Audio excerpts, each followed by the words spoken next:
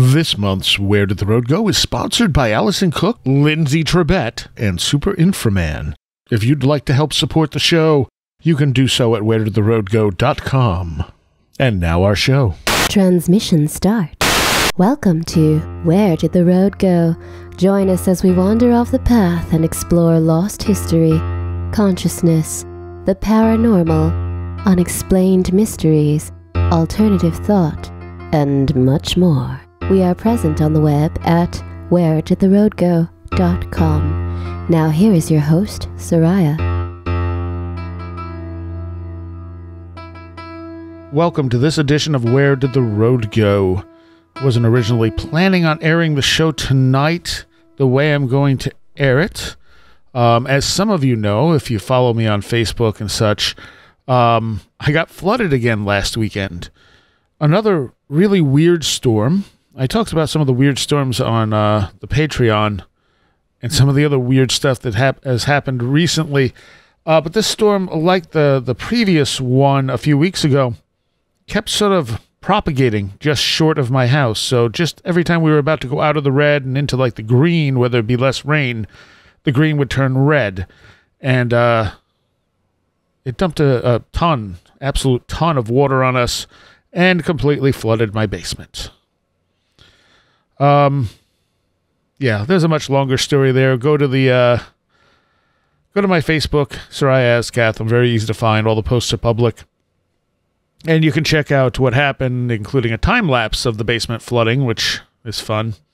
I want to thank the Where Did the Road Go listeners. So many of you donated. It's actually covered the cost of my water heater. So that is something. I have hot water again, and that is because of you. So thank you very much. If anyone else wants to help out, you can find the info on my page. Again, Seriah Ascath on Facebook. I'm the only one, so you shouldn't be finding any other Seriah Ascaths, and you can see all the damage and everything that happened. And, yeah, fun. I don't know why the storm gods are mad at me, but they seem to be targeting my house. Anyway, so this interview was originally going to be put as a midweek interview. So it's actually, I don't know, over 2 hours long, maybe 2.5 hours long. So I recorded this show a few weeks back with Cherylee Black and David Metcalfe. And what I'm going to do is I'm going to air part 1 tonight because I didn't have time this week with all the cleanup and repairs and everything else. I didn't have time to record a new show. So this has never aired before. It is a new show. It was just meant to be one continuous show, but I found a very natural break in it. So it's going to be a 2-part show. Tonight will be part 1. Part 2 will either be put up on the site midweek, or I will run it as part 2 next week. I haven't decided which yet. If you're a Patreon, you're getting the whole thing all at once, not broken in 2. So yeah, that's the whole of everything that's happened in the last week. Well, not really. Again, there's a lot of details on the Facebook page if you care. And if you want to help out, there's links there too. Either way, please enjoy this conversation, this rather deep conversation with Cherylee and David. Welcome to this edition of Where Did the Road Go? And tonight I have with me Cherylee Black. Hi there. And David Metcalfe, who we haven't had on the show since maybe the second year in, I think. Yeah, it's been a long time. Yeah, about 5 years ago or so. Maybe more. I don't even know for sure.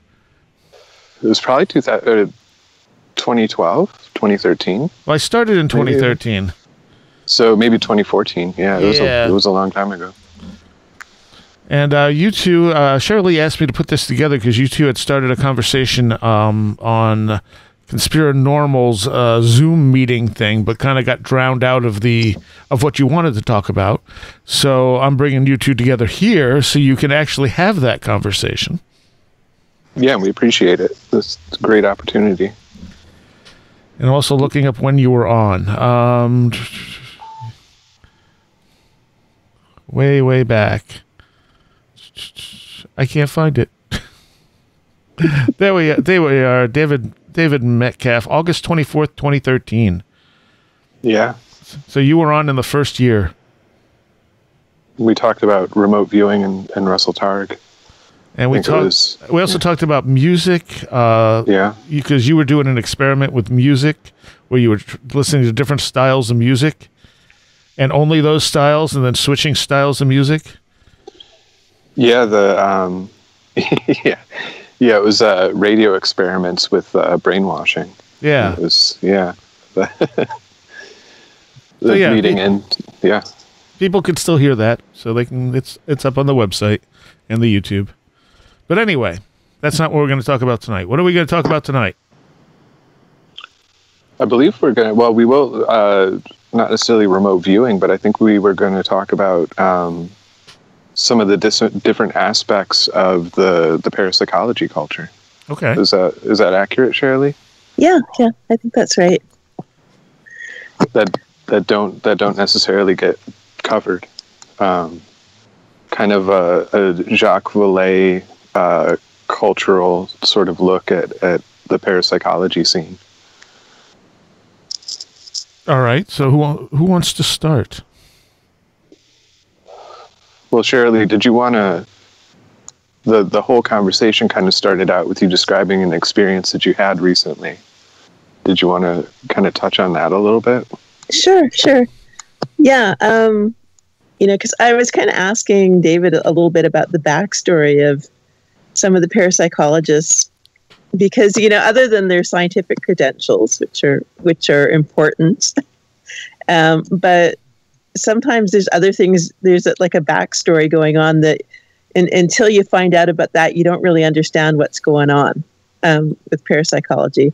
And it was this story that it actually goes back a number of years. My part of the story that I didn't have any context for at the time.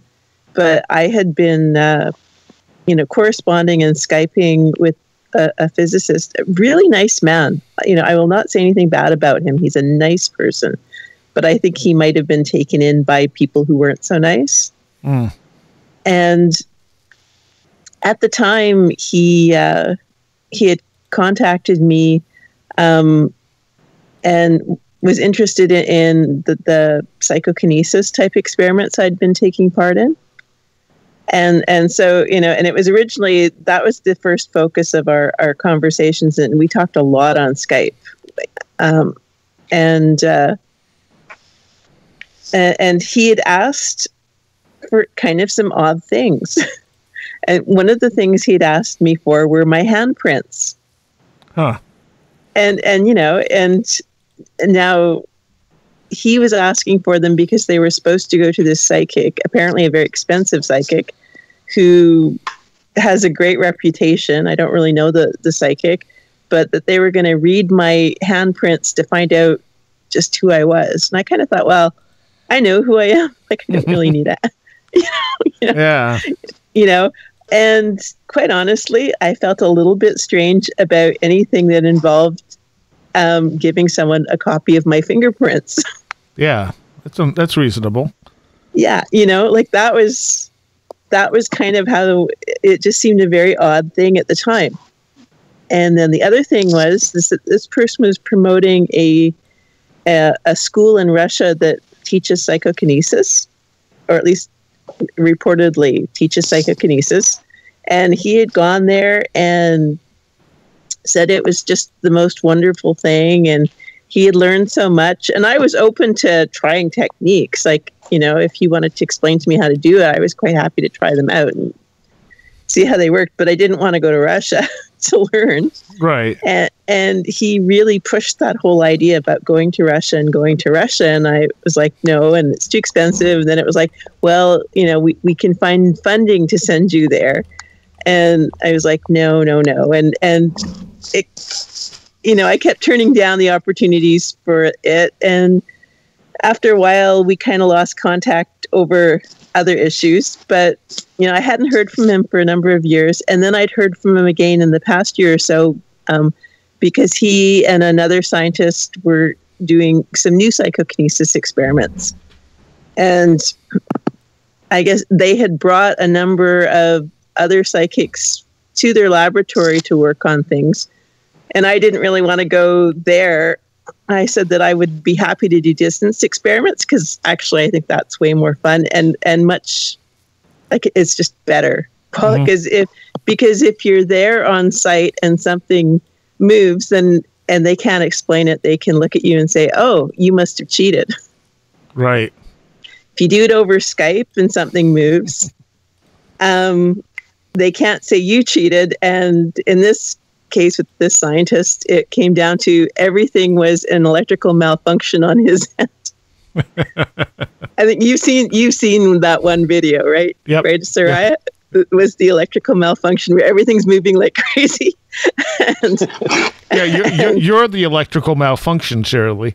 Yeah, and of course, and I set it up that way on purpose because I looked at the setup he was using and I thought, okay, this is really susceptible to all sorts of things if I were in the room with that setup. And so the way it was done over Skype is nobody was in the room with the setup. It was the camera was turned on and he left the room and then I would try the experiment. And of course I was in another country.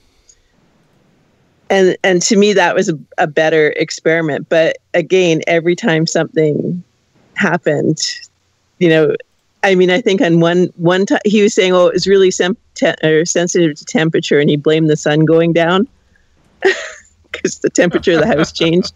And of course, my feeling was, okay, well, if we're gonna start blaming the sun going down, then it's not a very good experimental setup. Yeah. Like it got that way. So anyway, I never went there, but around the time that they brought other psychics there, they started bringing up the whole "let's go to Russia" thing again. And again, I opted out and I said, no, I don't want to go. And I don't care if anyone's paying my way. I'm not going.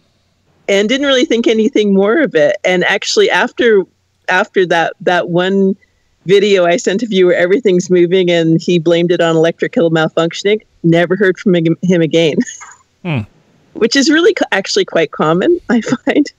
That it seems like whenever you get really good results or interesting looking results, like even if you look at it and go, okay, well, it's electrical malfunction, we need a better setup.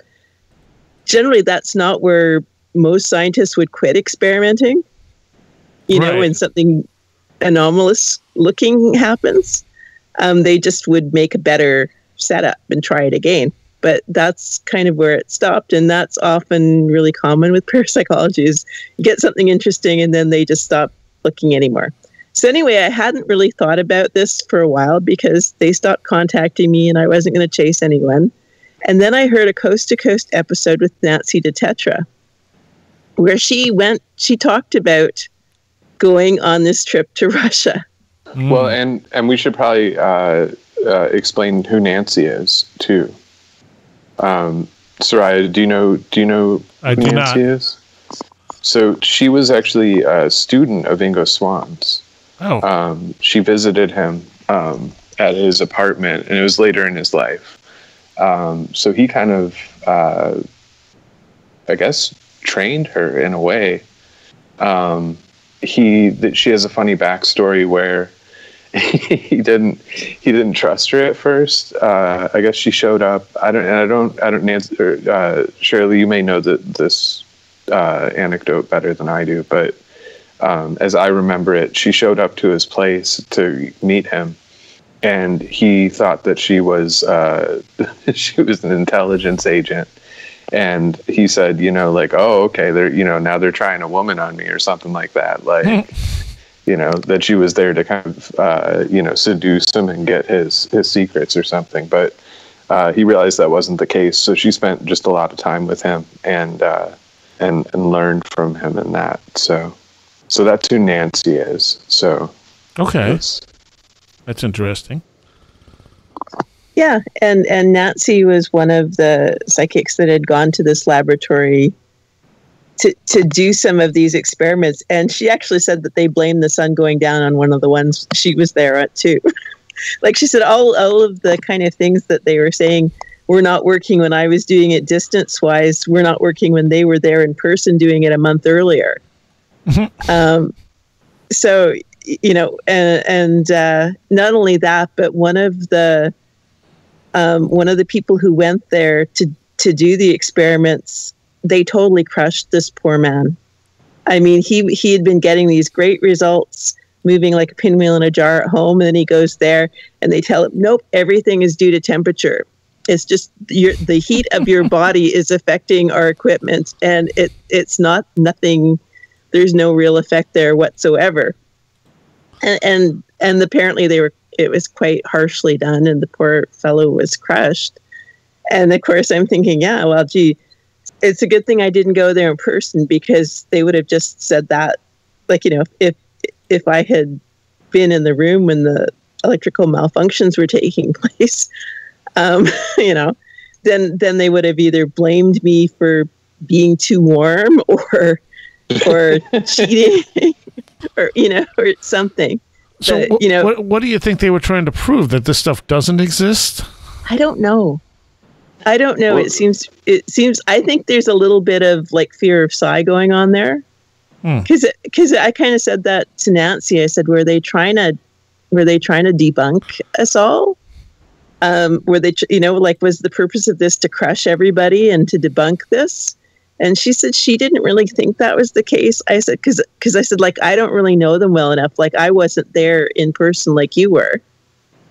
And she says that she really wasn't sure that, you know, that she seemed to think that they were honestly trying to look for psi and get these great experiments. Like, he was talking about getting a Nobel Prize for this work. And I was looking at the setup going, you know, no, because I mean, I've worked with a few scientists who I think if their work pans out, that they might be of that caliber, but this work wasn't. Like, not in any way. I mean, it just wasn't. and you know, it seemed kind of odd. Like, why was even kind of bringing that Nobel Prize thing up? Like, that seemed ridiculous. Yeah. You know, and I mean, and I thought it was a joke because I laughed, but apparently Nancy told me I shouldn't have because it was serious. Doesn't make it not funny. Yeah, I know. It makes it a little funnier, I guess. You know, yeah, that's sad. Yeah, you know, so I don't know whether it was just they really thought they had something, and then, you know, like sometimes scientists work, like parapsychologists will often just sabotage themselves when they start to get good results. It's like on some level they don't want them. You know, and I mean, I've seen that kind of over and over again. So yeah, you can, with the ESP trainer app that Russell Targ has put out,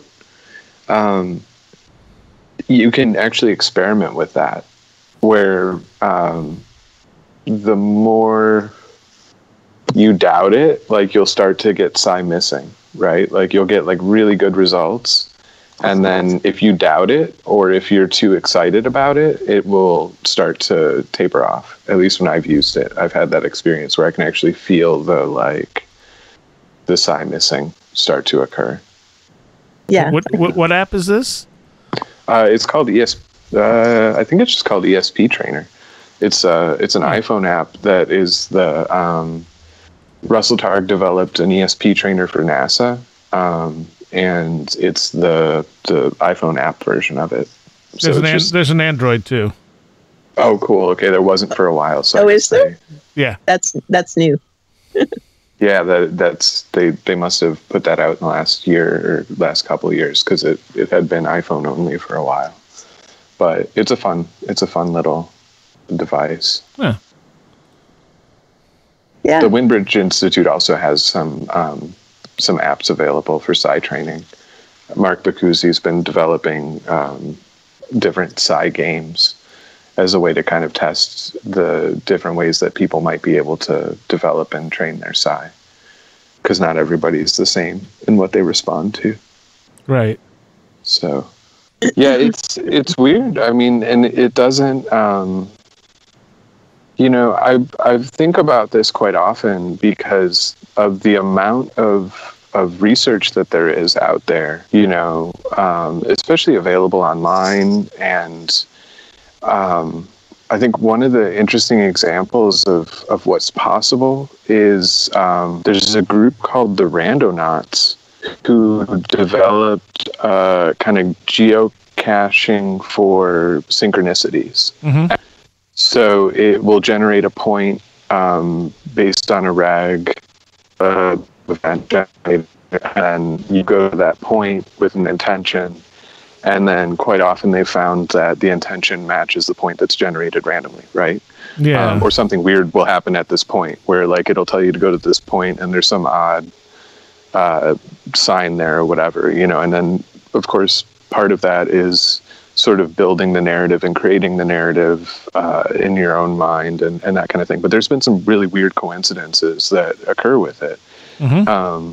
And, you know, this kind of stuff was available and it was always out there. You could always do it. But for some reason, it took literally like just two guys that were kind of messing around to develop this app and to launch it and to do it. And their intention, like they're now backtracking on the parapsychology and backtracking on the research into synchronicity and that and intention and that kind of thing. They didn't start from that. They started from kind of like a let's hack the matrix idea. You know, but there's no scientists looking at them, and they're constantly like they're churning out like tons of data and tons of examples, and you know it's tracked because it's an app, so it's all out there, but nobody's looking at that kind of thing, you know. Or I mean, Cherylee, you've been to a bunch of different labs with a bunch of different scientists and that, you know, and there's always kind of this sense of like defeat.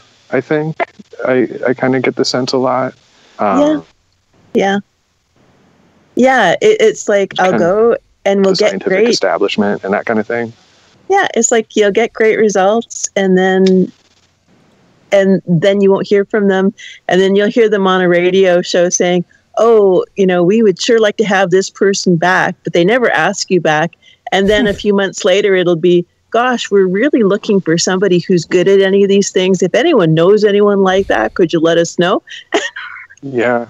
You know, and that's how, I mean, it goes through that. Well, you know, even Jane Roberts said that, you know, she had numerous offers for Seth to be tested for this stuff, and they never heard back from anyone they did the tests with. Yeah. Yeah, you know? It's strange, and I think a lot of it, you know, it's done, you know, with limited funding and that kind of thing. But that's not always an excuse either, because there was one situation where I was given an opportunity, and it was like a parapsychologist who kind of sent these people my way. It was a Japanese film crew, and they wanted to have me in a laboratory, and they were willing to pay all the costs. And they had a fairly significant budget, and not one laboratory and including none of the ones I've worked in before, were willing to do it. The only one who was willing to do it was somebody that I was not comfortable with because they have some poor practices in terms of, you know, poor scientific practices. And I knew that individual would have been using me to get publicity, and it wasn't for me it wasn't to actually do a good scientific study at all. So, but all of these laboratories that have told me time and time again, "Oh, we just don't have the money," they all turned down that money and said, "No, we don't want to do that." Well, and I think there's a fear too of too much publicity, but not enough publicity. It's a really weird kind of, and that's one of the things that in looking at this stuff and talking about it, I think the human factor is often left out, you know, in the cultural factors, in terms of, you know, people don't want to be embarrassed. They don't want to be hoaxed. And so even if they have good results, they start doubting that, you know, and there's been such a concerted effort to make it all look stupid that, you know, even if you get and I saw it with, with my own brother. He produces a show for Georgia State University. And, got him in contact with the folks at the University of West Georgia. And, I thought that I could trust that he would go in and do neutral, maybe leaning towards positive, but he had his own ideas of what was going on there. And he produced a show that they were unhappy with.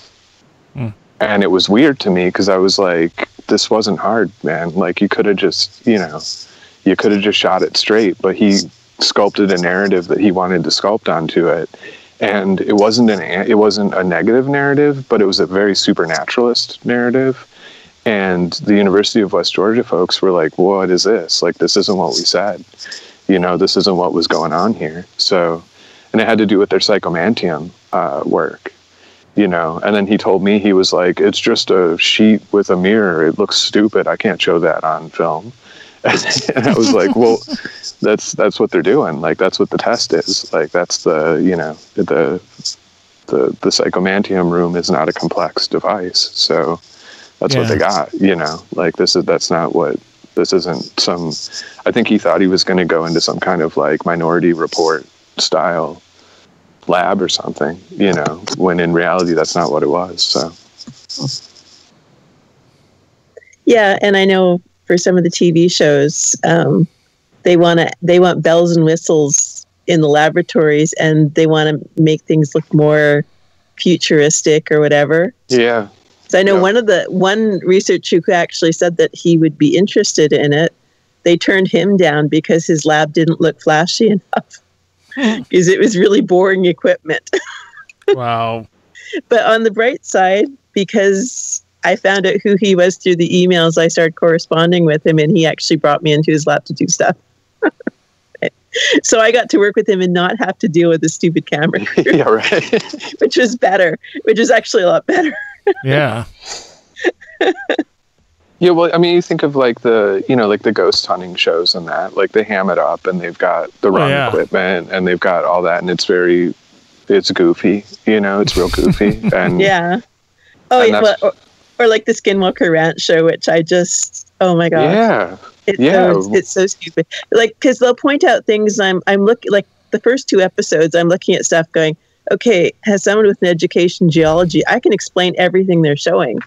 And and they don't really say, oh, and here's some possible explanations. They just go on to the next thing, and I'll go, oh gosh, gee, the gamma radiation is increasing as you go upwards. And I'm going, well, it should. It's the atmosphere. We're going up towards the Van Allen belts. I mean, yeah, and that's how it works. Bruce Maccabee pointed that out. They did it was one of their promo shots of a telephone pole moving. And he was like, there's no way that the telephone pole, based on its length and everything, could move like that. And he goes, I think they were just moving the camera. And then when it got to the actual episode and they showed it, they were shaking the camera to make an effect. You know? And it was like, why? I don't know. And it's strange to me because I've been on a big, like, watching 1940s movies kick, Mm-hmm. And you can develop a narrative without all the goofy, like you can have all of it without all of the craziness. And that's one of the things that actually really interests me about psychical research, is that so much of it really is mundane, and it's this fascinating mystery that exists in the everyday. It's not it's not some crazy high tech like thing. It's in us, and it's in our interactions and in our interactions with the environment, not just some kind of weird, techno future thing. Yeah. What do you think the biggest problems with trying to measure this stuff in the labs are? It's actually not that hard to measure the stuff in the lab. The hard part is to just not be distracted away from what you get. Like, I mean, there's a certain amount of when you get good results, you'll freak out and not do well for a while. Like when I did a number of kind of at-home experiments and I did it for about a year, like every night for about a year. I started off, I would take a PANAS mood score, and that stands for positive and negative effect score. and it's like a standard psychological test used to quantify mood. Okay. And it's used like, in psychological type sciences, and it's copyright free, so it's great for anyone who wants to do these kind of things. Because I was trying to figure out, like, how do you quantify mood? Because I wanted to see if mood had an effect on whether or not I could get the little wheel to move, right? Yeah. And so anyway, so every night I would do the mood test, and then I'd see how long it took me to get the wheel to spin. And I did that every night for about a year. Wow. And what I found was that initially I was getting phenomenally good results. Like, just that wheel was just spinning right away. And then it started to freak me out a bit, and it just dropped to nothing. Like, I had this really dry period where it just would not work. And I thought, I've cured myself. Oh my God, I've cured myself. This isn't going to happen anymore. And, and I kept doing it just because it's like, yeah, I'm not going to give up because I'm cured now, but I'll just keep being cured. We'll just keep doing this. And then what happened is it started to work again over time, really slowly. And it took quite a while. And then it just got back up to the levels it was when my first kind of beginner luck stuff. And I've heard about that kind of a pattern where you sort of have your beginner luck, then it just drops off so that you suck totally, and then you have to keep working at it over a period of time before you kind of build back up to where you started, and then you can kind of stay there once you've kind of worked at it. And I've heard that from remote viewers and a lot of different areas of psi phenomena. So you kind of, if that's how it works, it's really easy to get someone going to the lab and get a few really great results and then drop off, and then it stays dropped off for a while. And it's like, well, see, statistically, they couldn't do it. It was just a fluky thing that happened at the beginning. And you really have to be stubborn and do it over a long period of time before you really see that increase back up to the original levels again. And that's some. Oh, I'm sorry. No, go ahead.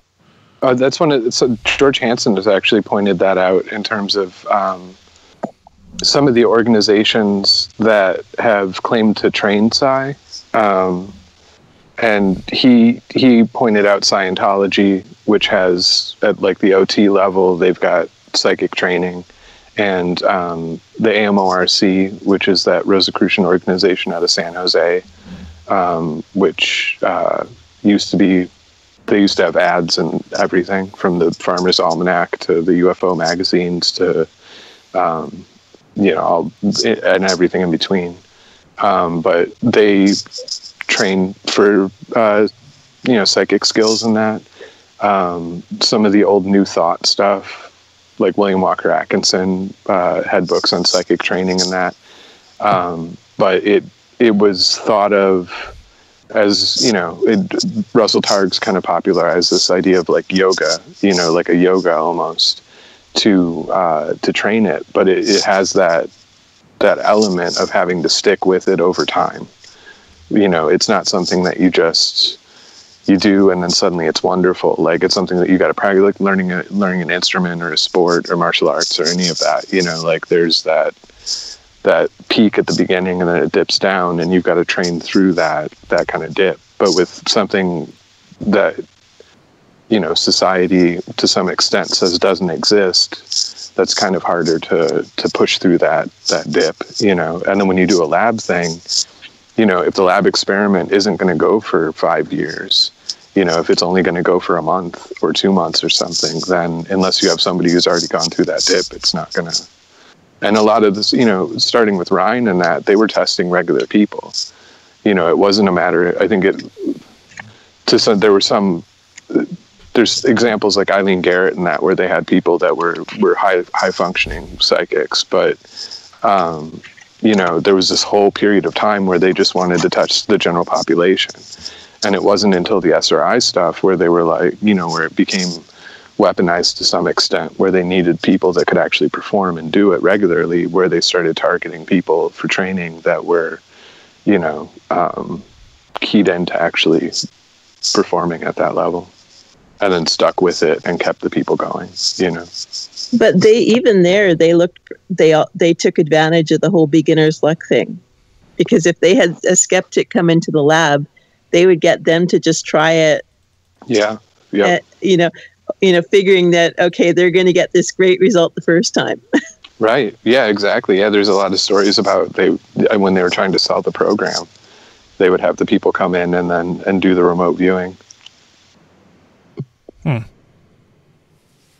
But to truly do it, you got to stick with it and experience it. And, like you said, Cherylee, when you started doing it, it's kind of freaky, and you start to ask questions about what does this mean, and depending on the level of the phenomena that you're experiencing, it can get kind of weird. You can start to have some reality starts to kind of get a little bit wavy, so. Yeah. And I think that happens to a lot of the scientists, because it's one thing if you're an experiencer and you're going in a lab and you've already kind of dealt with the fact that weird things happen. It's quite another thing for the scientists, because what happens is that if they're doing anything that's useful, they're going to find out that they're influencing it too. You can't really separate yourself. You can't be the scientist and not be affecting what's going on in the lab. And when you find that out, well, it really messes you up as a scientist, because it's, even though, was it Rosenthal figured out that scientists had an effect on their work back in the 60s, that's not something that they bring up when you get a science degree nowadays. Right. That whole experimenter effect thing is kind of ignored, even though it's a part of the mainstream literature. And it's funny too. I was actually talking to somebody who was talking about epidemiology in that sense, where they found that when you're working on a vaccine or something, you have to go through quite a bit to get over that experimenter effect, even with biochemistry, where they found that you can do the thing exactly right and you still get a failed result. But if you keep doing it and you kind of get into that mode and you get into the lab and you get the feel for it, you do the same steps and the same amount and everything, and it works. So it's across the sciences where you have this experimenter effect, and it's kind of anecdotal when you're a professional in it. But like you said, Cherylee, it's not actually taught. It's not something that, unless you have a really good, teacher or something, it's not something that's handed to you when you're getting the degree, And it should be, because it's published literature. Yeah. Yeah. Was it Robert Rosenthal, 63, something like that? Just off the top of my head. I could have the year wrong because I'm not that good at that, but I believe that was roughly when when those early experiments were done on that. But yeah, so, that's part of it. Part of what I think kind of makes scientists back off, because they have to kind of deal with that. But what is the implication of that? I mean, it suggests that we're all just constantly modifying our own reality. Yeah. Yeah, it does. That's exactly that's exactly what it is. I mean, you think about the book synchronicities that or the book angel phenomena that Colin Wilson and Jacques Vallée have talked about, right? I've done a long-term experiment with that, where for a long time, until recently, I didn't buy books outside of a resale shop, but I would get really rare, weird books that I needed for my research. Mm-hmm. And, I'm talking rare, small press, should never have been at a local Georgia resale shop, would appear when I needed them. And so, and I got to the point where I literally I wouldn't buy books on Amazon or anything. I would just wait for the book that I needed to show up. And so, when you can do stuff like that and kind of live in it and experience it, it gives you a different sense of what our reality is, And those deeper questions really kind of get, I mean, if you want to live in like a stable, like everything is kind of lockstep and makes sense, that's not where this stuff goes to, Well, I mean, it makes sense. I think we're just looking at it the wrong way. I mean, we expect everything to apply to essentially everyone. Right. Like everything is empirical. If it exists, it exists. And it seems like we all shift reality around us in subtle little ways, even if we're not actively psychic, even if we don't realize we're doing it, it's still happening. Right. And the people that are more in tune to that, able to shift into other people's experience. I had an interesting thing. I'm going to be on Friday talking to Mark Stavish, who's the director for the Institute of Hermetic Studies. And where I went to high school was a town over from where he was doing alchemical experiments with a bunch of alchemists that were trained in the European schools of alchemy, which actually have like lineage back to, at least the 1700s, if not farther back. And then it gets into weird mythology stuff and who knows, but at least to the 1700s, they've got practices that have been passed along. So Mark and this group were a town over doing their experiments, and in like late college and then right out of college, I was having some out-of-body experience stuff that was weird as I was looking at alchemy, right?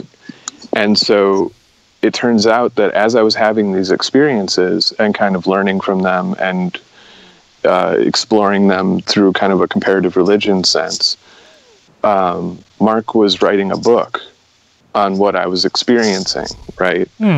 And then he publishes his book. I read his book. It confirms the experiences that I was having.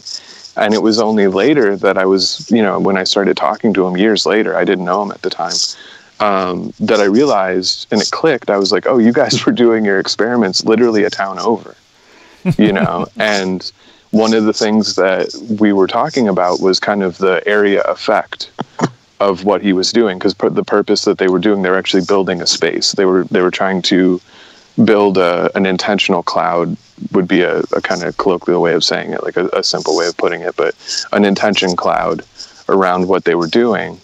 And I was within the radius of that, so take that for what it is. I mean,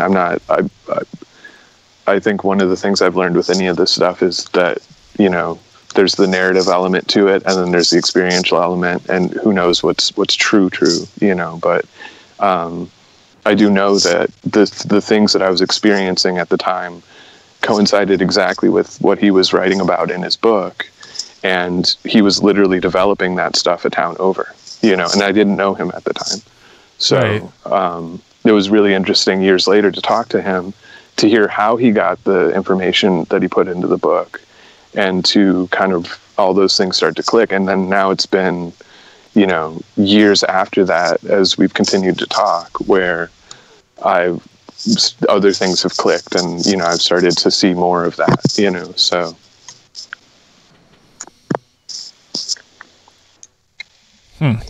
So if you have wizards in your neighborhood and you're attuned to it, you can feel them, Not just the ones that make bad faces at you. Yeah, you can feel that too. It's just it's a grosser feeling, It's not as enlightening. Huh. So I never did tell you about Get to the Russians. Well, let's go to the Russians. No, I was thinking, gee, we've had this great conversation and totally forgot what we started with. That's okay, which is great. Let's loop back into the Russians. Okay. So you explained who Nancy was, and actually you did a better job than I did. I've talked to Nancy on the phone, but I don't really know a lot about her what's public, right? For her, other than like we talked about Ingo Swann because and about Michael Persinger, because Nancy's been to Michael Persinger's lab too. So we had discussions about him, which was kind of nice to talk to somebody else who knew him. But anyway, so I found out, about sort of the early, the on-site experiments that I wasn't part of, where, it was the sun going down the equipment or whatever. And it made me, I was really glad, that I did not go there in person and that all the experiments I did were from a distance, because I really think that it would have been very disheartening to go there and have everything blamed on equipment malfunctions, and I would have been really afraid that it would have been blamed on me cheating. That's because that comes up a lot, and that always upsets me, because I've heard parapsychologists, at least one in particular, say that, all psychics cheat. Like, we're just bad people and that's what we do. And so if something happens and they can't explain it, then you must have cheated. So, the safest thing you can do is be in another country during the experiment. That's a good plan of action to avoid that kind of thing. So anyway, I had kind of forgotten about these experiments because they stopped contacting me and I didn't worry about it. And then I heard Nancy on Coast to Coast describing a nightmare trip to Russia.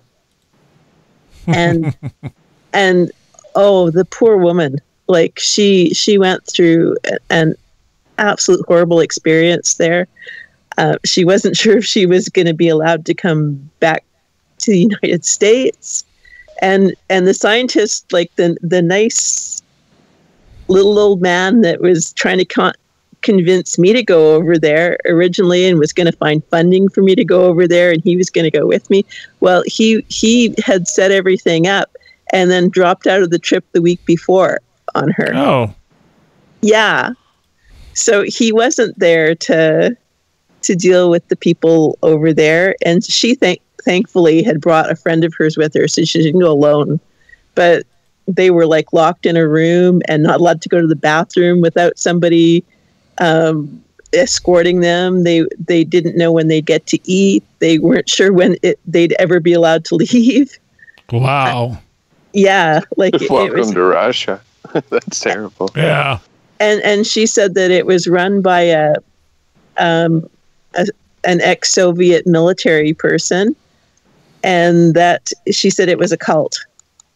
And that was her description of it, that it was this creepy, crazy cult. And she spent, like, she didn't get the trip paid for her, and she spent crazy amounts of money to go on this. And apparently they kept raising the price as it got closer to the day that they were supposed to be leaving. Oh. And like, it was just horrible. And she got very ill. She had back problems. Thankfully, she was able to get things resolved when she got home. But again, what were they doing to her when she was there? It was like sleep deprivation and not feeding her properly. It really sounded like a crazy cult. Well, wow. And that's the thing with your handprint too. I actually had a guy tell me one time that he knew I was okay because he knew a remote viewer and they had viewed me. And so I checked out. And, again, whatever's true and not true, I don't know. But knowing that these things are effective, that was really invasive to me. And I just stopped talking to the guy, and because it was like, don't do that. Like, that's weird, and like wanting your handprint, like, a lot of the Russian work is with psionics and radionics and psychotronics and stuff, and so beyond kind of, like fingerprinting and that kind of thing, they imply, within that they can do work on people through stuff like a handprint. And that's, if you're in a situation where the people believe that, whether or not they can actually do it, it's really offensive to ask for something like that. It'd be like someone who believes they're practicing witchcraft being like, oh, can I have a lock of your hair? Like, no, probably not, that's really invasive. And then to hear Nancy's experience, that sounds terrible. Like that's yeah. Like I am so glad that I never went there. And the fact that they, like I said, it just seemed too good to be true. Why would anyone find funding for me to go to a foreign country to learn PK? Like, no. No, like that's, and also wanting a handprint so that they could find out who I truly was, and was I, some second coming of who knows what. I don't know. Like Lord knows what, but or am I the devil incarnate? Who knows? Like what? Yeah, or they're putting it on some kind of weird psionic machine and trying to destroy your mind or something. Yeah, I don't know. It all gets into like weird areas where I don't know. I wouldn't want to be dealing with a Russian psychic group at all, just because of the tensions and everything. Like that would be intense. Yeah. No, like I said, I am so glad that that my gut feeling right from the start was no, I don't want to go there. Clearly, that's a good feeling. Yeah, but I feel badly for Nancy because her curiosity got the best of her, and she went. Well, she was able to bring back the report. Stay away. Stay definitely. Yeah. Confirmed the intuition. Do not go to the Russian Psi cult. Yeah, but and it was just kind of one of those strange synchronicities again that like I didn't know who she was until she participated in some of the same research, and then she wanted to get a hold of me. Like she was actually the one who reached out to me because she wanted to talk on the phone, and because she had said that the researchers made me sound like I was some kind of second coming, and that I was the big, I was the one they had all their hopes on. And then, looking at what was set up, I thought, well, they aren't really acting like this is that important, because I guess, like one of the things I've kind of learned is I don't do all the work for setting up research. I make the researchers do it. And if they want to do it, they will do it. And if they don't, because often I find that I'll do all the work and they'll take all the credit for it. Yeah. Right. And that'll just annoy me. Yeah. And, and that's happened to me a few times. So, and the other thing is that you like, I know that it's not something that you can do a one-off experiment and be done. Yeah. That you have to be willing to put in a long-term and get a decent amount of data points. And most of them aren't willing for, they want an experience. They don't really want the data. Huh. Yeah, it's like the side drug, get the rush of the phenomena, and not the actual science behind it. And I think that's where the cult stuff comes in. With Valet writes about it with the UFO subject and belief and the manipulation of belief through the UFO phenomena. And I think Psi is really similar, where a lot of people come to it searching for meaning or searching for something else, searching for some kind of validation from it.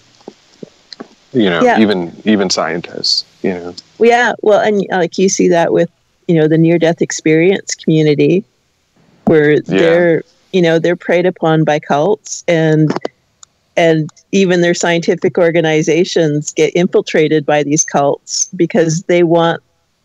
Well, first off, they're looking for recruits that are open to them. And secondly, they're looking for an association with science so that they can say that they're not a cult, they're a scientific organization. They're a self-help scientific organization. Gee, I wonder what that sounds like.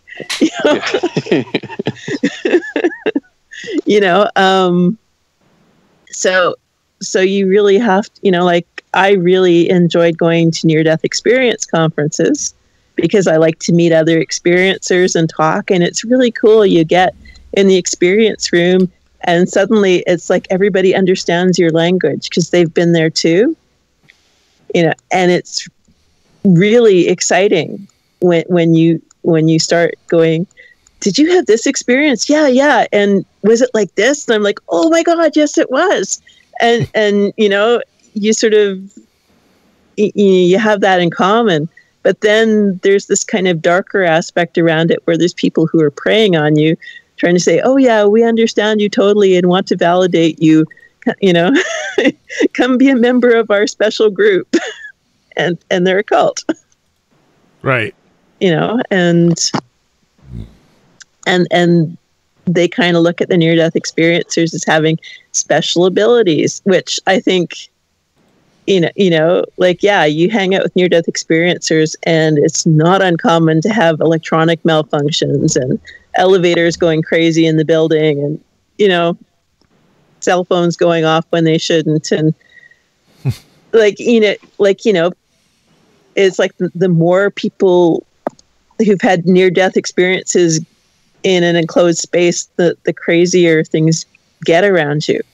And I think that's true of like people who report having UFO experiences as well. Yeah, definitely. Yeah. Yeah. Like the all of these different anomalous experiences, when you get people who've had experiences together in a group, it just charges the air somehow. Yeah, and things can get very incredibly strange. It's pretty amazing. Yeah. Yeah. Well, sorry, go ahead. No, go ahead. Go with what you were going. Oh, I was gonna ask Cherylee because this is something that we had talked about the other day, but the PK contagion factor, right? Yeah. Yes. Yeah. No. Like when I was at the Rhine. And I would like really the first time I went to the Rhine, really, they just wanted the experience, at least most of the people there. There was one day where I had this, the schedule of the day was I was supposed to meet all the scientists at the Rhine and just talk to them about, who I was. And I was going to tell them about my educational background and what I was doing with my life kind of thing. Mm-hmm. And they weren't interested in that part at all. They just wanted me to spin the little wheel in the jar for them. Even though that was supposed to be done like in a controlled lab setting, not just. They just wanted to see it. They just wanted to see it. And, so I started showing it because clearly they came for the show. They didn't really come to talk to me. And so I did that for them. And like some of them, like John Cruth has said in interviews that, it was the most amazing thing he ever saw. And when the interview asked him, what did you do afterwards, after you saw this thing that was the most amazing thing you'd ever seen? He was like, oh, I didn't really do much with it. It wasn't really what I was studying at the time. It was like, yeah, I just forgot about it. Sorry. It was really exciting for the moments I was doing it, but afterwards they just kind of, they ignored it and forgot about it. But there was this weird thing about contagion where once I showed people, other people, when I showed it to people, they could do it for a while. And it kind of spread. And on my final night there, we went out to dinner in a restaurant and we were passing around the jar and everybody was taking turns spinning the wheel inside the jar. And no, go ahead. Oh, well, and that's something that Raymond Bayless, who was a researcher in the 70s and 80s, he wrote about that with EVP, where he was trying to do EVP experiments and he wasn't getting any results whatsoever, like in no sense, like it was totally nothing. And he went to an EVP experiencer and just sat with them and, they did their thing and they got results. And he went home and he started getting EVP results. And so it's an interesting phenomena with all of this stuff where, once you're in that environment with somebody who's activated in that, suddenly, it can kind of transmit for a while. Well, and some of the equipment that I used at the Rhine, that I was like an Egley wheel that they had me moving inside a sealed container. Apparently, after I left, everyone who came in could get that Egley wheel to spin in that container. And then after a while, it seemed to just stop working that way. So, it was activated, but it wasn't permanent.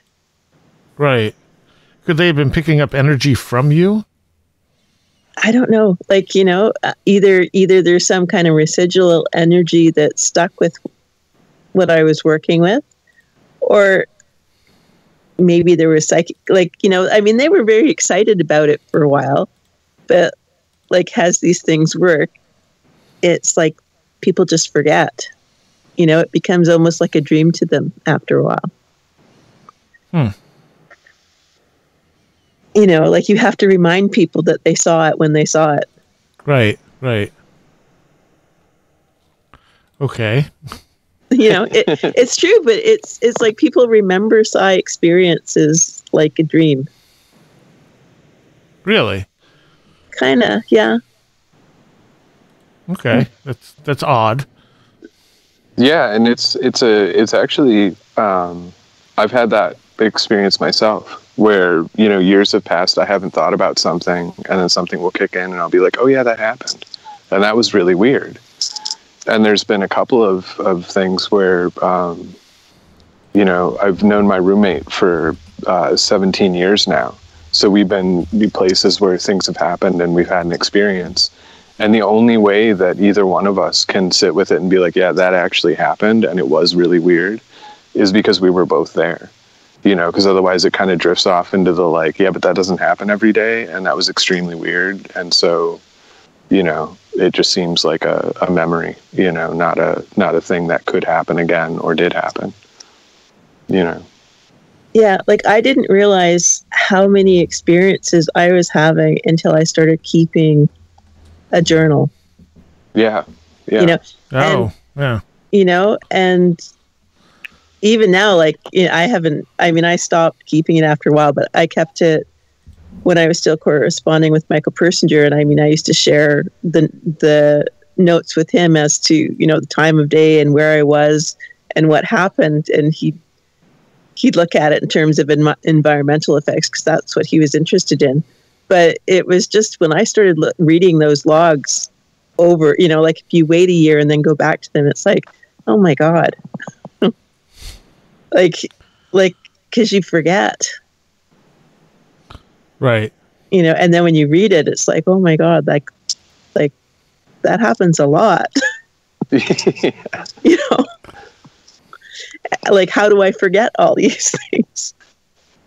Well, and that's kind of like in Aleister Crowley recommended keeping a magic journal, with when you do work to keep a journal of what you were doing and what the intended effect was. And then you can look back. That's the, I forget his name, but that really early book on dream premonitions. Totally forget the guy's name, but it's a early 20th century book. But that's what he did. He just started, just kind of in his habitual life realized that some of the intense dreams that he was having connected later to events that would occur. And so he started, doing these journals and keeping track of his dreams and seeing, more and more how those things connected. I'm not familiar with who that would be.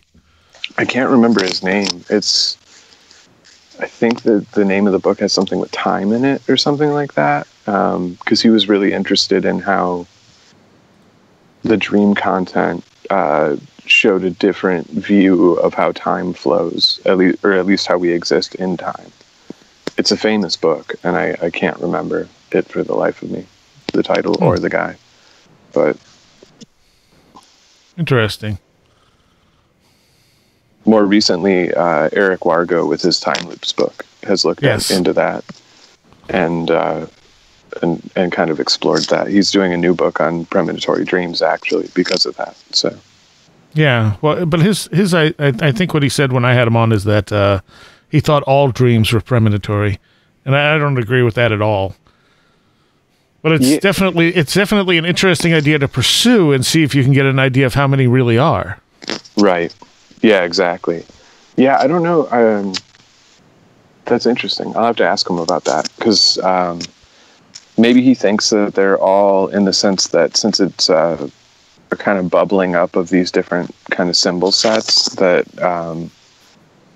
there's the possibility in all dreams to have content that's influenced like that. Mm-hmm. I don't know. We talk a lot about his ideas of all psychic phenomena being presentiment, and I still struggle with that, including synchronicity, where he ties that in with kind of like a retrocausal awareness.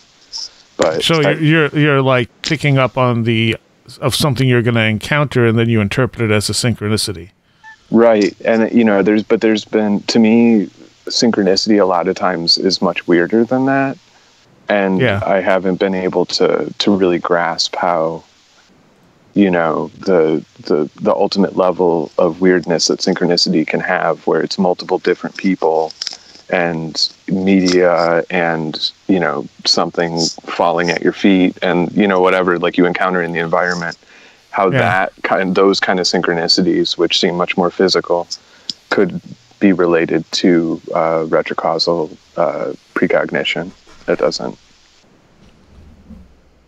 I struggle with that one. Yeah. Well, like I said, it's worth looking at, but I mean, it's the same with the idea that what you're experiencing in a near-death experience is, what was it? It was presentiment, or? Yeah, presentiment or precognitive. In some way, like afterwards you're looking back and remembering something, but you were really dead and you didn't really experience it. Right.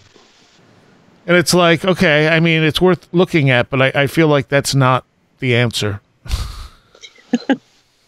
Yeah, and I don't know if that's the way people experience it. I mean, Cherylee, does that strike a chord with you? Because for me, the synchronicity explanation being just precognition, it doesn't work with the way that I experience synchronicities. No, I don't think it. I don't think it answers that at all. It's for the near-death experience, it's like, it feels like you're walking around the block to come up with another possible explanation. Whereas since there is another possible explanation with it, it's kind of like, okay, well, we can't ignore it. It's good to have other possibilities since we don't totally know what's happening. But it seems like that one's a little more far-fetched. But I've noticed a few people like really clinging on to it, and I feel like it's just that some people just want certain things to be true for whatever reason. Yeah, well, it's like I've seen, even psychokinesis explained by precognition. Yeah, the idea that you just happen to know that was when the book was going to fly off the shelf. Yeah, right.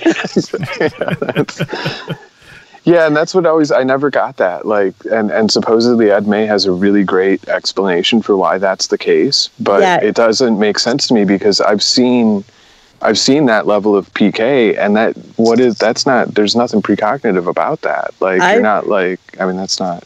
I've read his stuff, and it could be used for micro.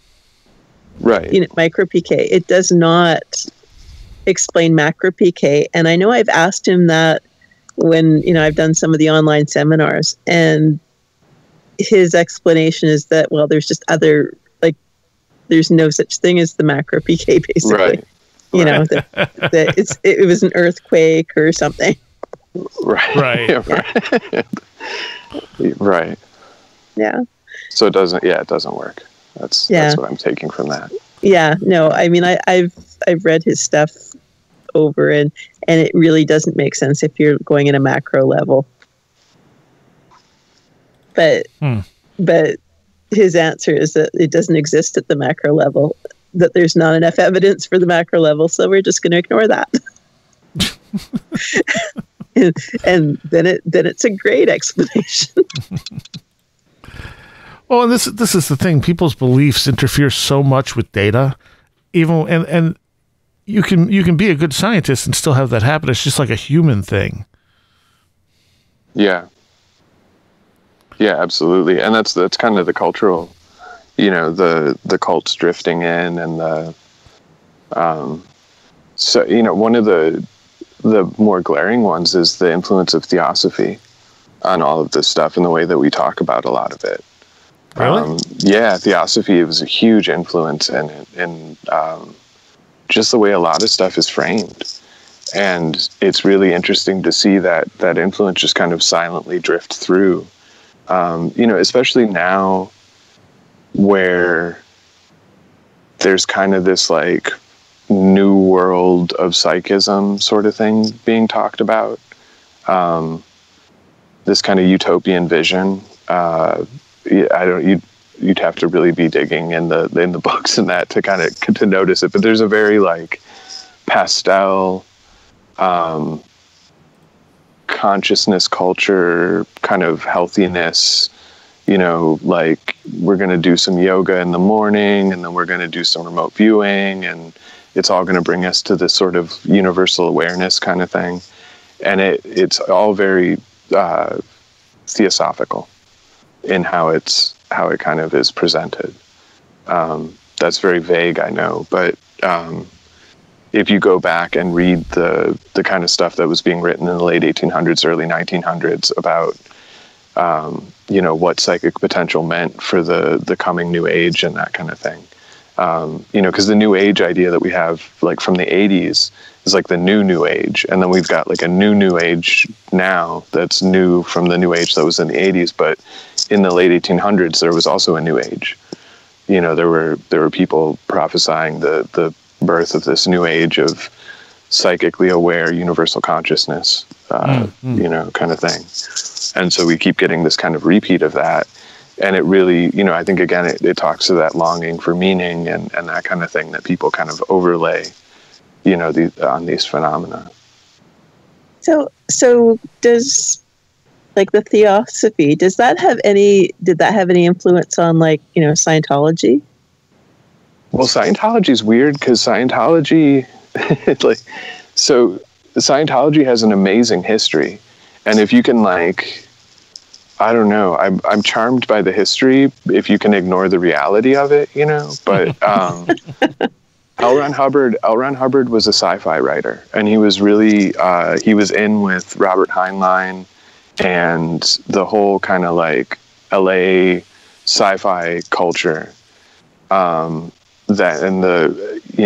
and Ray Palmer, and who was kind of the father of flying saucers and that, right? Like Ray Palmer worked with Kenneth Arnold to get the first reports of that out. And so L. Ron Hubbard was in that scene, but he was also hanging out with Jack Parsons, who was Crowley's OTO rep in the Hollywood area, right? And Jack Parsons was a rocket scientist. He, did work with the founding of the Jet Propulsion Lab and created solid state rocket fuel. And he was one of the early like Manhattan Project rocket guys. And so L. Ron Hubbard and Parsons were doing some ritual magic, and L. Ron Hubbard and Parsons were also both obsessed with early sci-fi and fantasy culture. And, some people say that L. Ron Hubbard at one point said he was going to create a religion. And basically he created this religion, which is a mix of his sci-fi writing and ritual magic, Mm-hmm. And at the time, back in the 30s and 40s, parapsychology, New Thought, psychic training from New Thought and kind of popular occultism, and then deeper levels of kind of initiatic occultism with the OTO and various other organized bodies of training, Golden Dawn kind of in its like later days of sort of drifting around. That was all mixing together. Like the early Society for Psychical Research in the 1800s, Henri Bergson, his sister was Moina Mathers, who became the head of the Golden Dawn, right? Like, so there was this intermixing of the parapsychologists with like serious occultists, and you know, the theosophists were intermixing and all that too. So it's a really weird kind of like soup that this all flowed out, and then everybody started to specialize. So when J.B. Rhine came around with the laboratory parapsychology, they wanted to kind of cut all that stuff out and like, let's not be mingling with the occultists and that, you know. And then the occultists, there's this book by a guy who writes under the pen name of Seriah called Initiations. And Seriah was a French Martinist and practicing occultist that in this book Initiations, there's this awesome meeting of all of these different groups that are coming around this, you know, kind of occult master. And one of the guys is, they're talking about how they're going to bring seance phenomena into science. And so they're presenting this plan for how to do a seance. And the occult master's standing there and he's listening very patiently. And then he says, you know, well, that's all well and good, but it doesn't matter. Like, that's not the point. So you can get this phenomena to happen. We can do all this stuff. In fact, here's how to do your experiment better. But that's not the point. And, you know, I could do it for you right now, but I'm not going to. And so that was kind of where the, you know, the occultists drift off from that. The parapsychologists want straight science, so they drift off from anything called occult. And Scientology, L. Ron Hubbard kind of took both and was like, well, let's just run with it with this weird, you know, self-help kind of cult group, you know. And then obviously Put Off and Ingo Swann and Pat Price all had used Scientology at a certain point before getting into the remote viewing stuff. And Russell Targ actually came out of Theosophy, where he was reading a lot of this theosophical stuff, because Theosophy had a ton of... The Theosophists were really interested in comparative religious stuff, so they often were the ones that were translating old Gnostic texts, or they were translating, you know, texts from India and that. I'm really jumping around here, but just to give an idea of like just how kind of strange it all is. Gandhi, right? Like Gandhi learned Sanskrit better from Theosophists so that he could read some of the Gitas. And then, you know, he got a lot of his concept of Indian spirituality and Hinduism from the Theosophists, who had a publishing house in, and still do in Adyar, India. So, you know, it's this weird influence that's kind of floated around where these different groups have kind of, you know, pushed in and moved around this stuff. A lot of the early flying saucer stuff, influenced by Meade Lane, who was a practicing occultist and had ties with the folks in the OTO. You know, so it gets weird if you actually like look at the kind of historical streams that go through it. You know, so there, on one hand, you have the phenomena and you have the people who are experiencing the phenomena.